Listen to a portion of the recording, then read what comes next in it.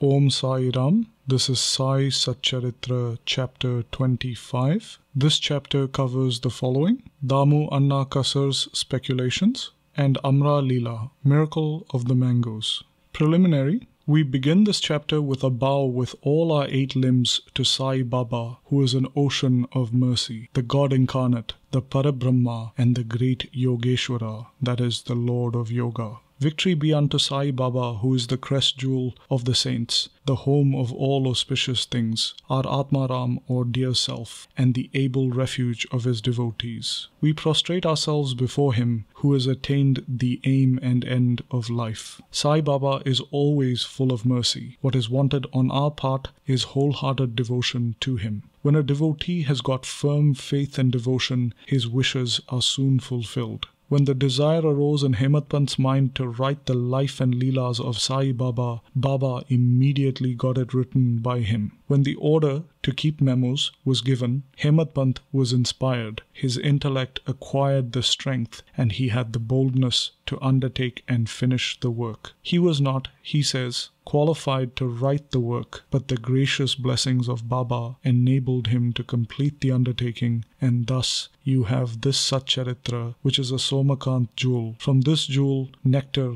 in the form of Sai Leelas oozes out for the readers to drink to their heart's content. Whenever a devotee has complete and wholehearted devotion to Sai Baba, all his calamities and dangers are warded off and his welfare is attended to by Baba. The story of Damodar Savalaram Rasane of Ahmednagar, alias Damu Anna, illustrating the above statement, is given below. The readers may remember that this gentleman was mentioned in the 6th chapter with regards to the celebration of the Ram Navami festival in Shirdi. He went to Shirdi around the year 1895 when the Ram Navami celebration began, and from that time on he provided an ornamental flag for the festival for several years. He also fed the poor who came there for the festival. His speculations: cotton. A broker who knew Damu Anna wrote to him that they should work in partnership on a cotton speculation business, which would bring them about 200,000 rupees as profit.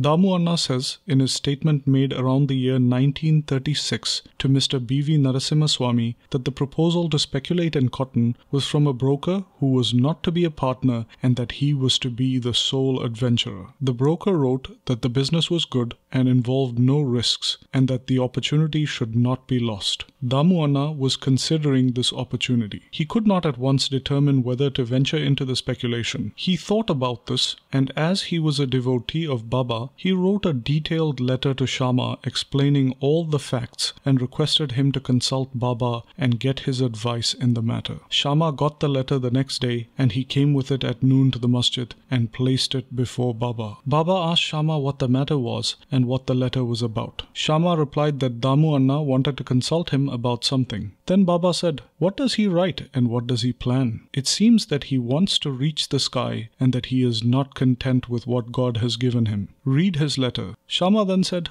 "The letter contains what you just said. O Deva, you sit here calm and composed and agitate devotees, and when they get restless, you draw them here, some in person and others through letters. If you know the contents of the letter, why do you then press me to read it?" Baba then said, "O Shama, please read it. I speak at random, and who believes me?" Then Shama read the letter and Baba heard it attentively and said with great emotion, "Damu Anna has gone mad. Write him a letter that nothing is wanting in his house. Let him be content with the half loaf he has now and let him not bother about hundreds of thousands of rupees." Shama sent the reply which Damu Anna was anxiously waiting for. Upon reading it, he found that all his hopes and prospects about grand profits were dashed. He thought that he had made a mistake in consulting Baba. But as Shama had hinted in the reply, there was always a big difference between seeing and hearing, and therefore he should come to Shirdi personally and see Baba. He thought it advisable to go to Shirdi and consult Baba personally about the affair. So he went to Shirdi, saw Baba, prostrated himself before him, and sat shampooing Baba's legs. He had no courage to ask Baba openly about the speculation, but he thought that it would be better if some share in the business be given to Baba, if Baba were to help him in this transaction.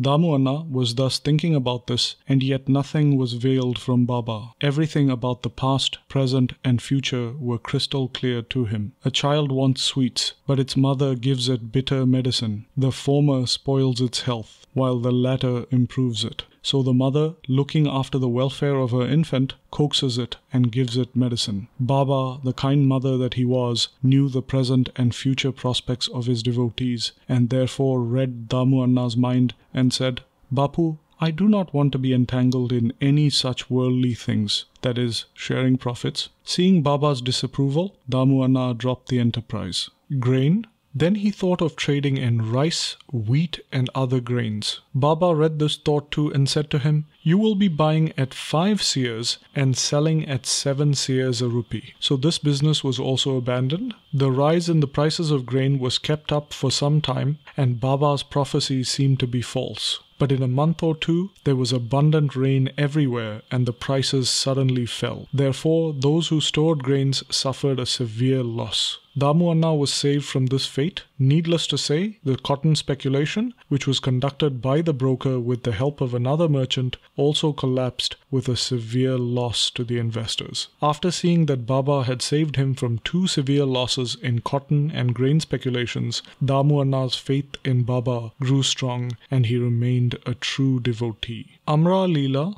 the miracle of the mangoes. Once, a parcel of about 300 good mangoes was received at Shirdi. It was sent from Goa by a Mamlatdar named Rale to Sai Baba, and the package was addressed to Shama. When it was opened, all the mangoes were found to be in good condition. They were left in Shama's charge, and only 4 were retained and placed in a pot by Baba. He then said, "These 4 fruits are for Damu Anna. Let them remain here." Damu Anna had 2 wives and had no children at that point. He had consulted many astrologers, studied astrology to some extent, and found that, as there was an inauspicious planet in his horoscope, there was no prospect of having children in this life. But he had great faith in Baba. When he went to Shirdi, 2 hours after the receipt of the mango parcel, Baba said, "Though other people are looking for the mangoes, they are Damya's, that is, Damu Anna's. The person whom they are meant for should eat them and die." Damu Anna, on hearing these words, was first shocked. But when Mahalsapati, a prominent Shirdi devotee, explained to him that death meant the death of the little self or ego, he said that he would accept the fruits and eat them. But Baba said to him,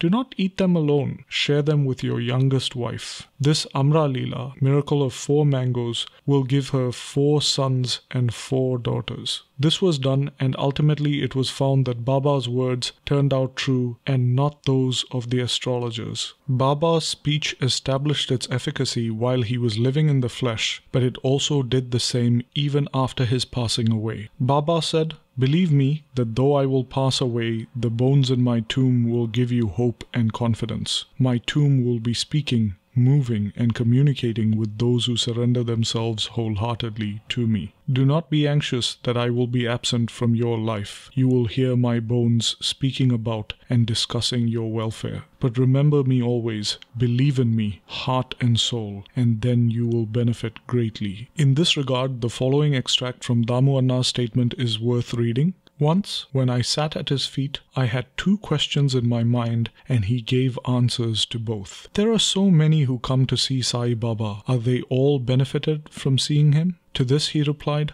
Look at the mango tree in blossom. If all the flowers bore fruit, what a splendid crop it would be. But do they? Most fall off, either as flowers or as unripe fruits. Very few remain." The second question was about myself. If Baba were to pass away, how hopelessly adrift would I be, and how am I to fare then? To this, Baba answered that he would be with me whenever and wherever I thought of him. That is a promise he kept up before 1918 and has been keeping up after 1918. He is still with me. He is still guiding me. This was about the year 1911, when my brothers separated from me, my sister died, there was a theft in my house, and a resulting police inquiry, all of which upset me very much. I was most upset when my sister died. I did not care for life and enjoyments. When I went to Baba, he pacified me with his Upadesh and made me eat a feast of Puran Poli at Appa Kulkarni's house, and had sandal paste applied to my body. Then there was a theft in my house. A close friend of mine stole my wife's jewelry box, including her auspicious nose ring. I wept before Baba's photo. The next day, the man returned the jewelry box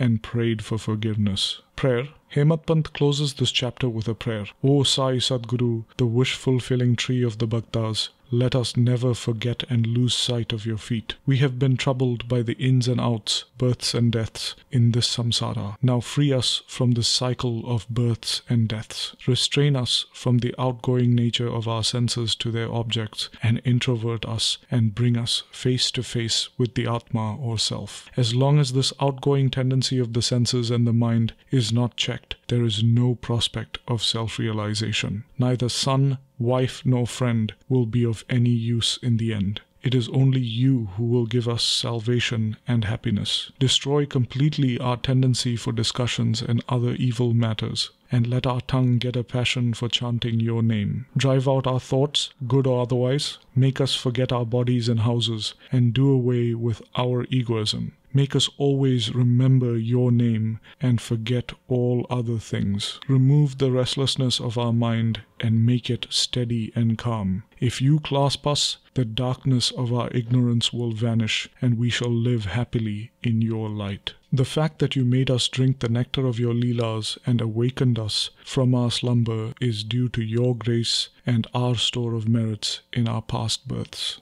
Bow to Shri Sai, peace be to all. And this brings us to the end of Sai Satcharitra, chapter 25.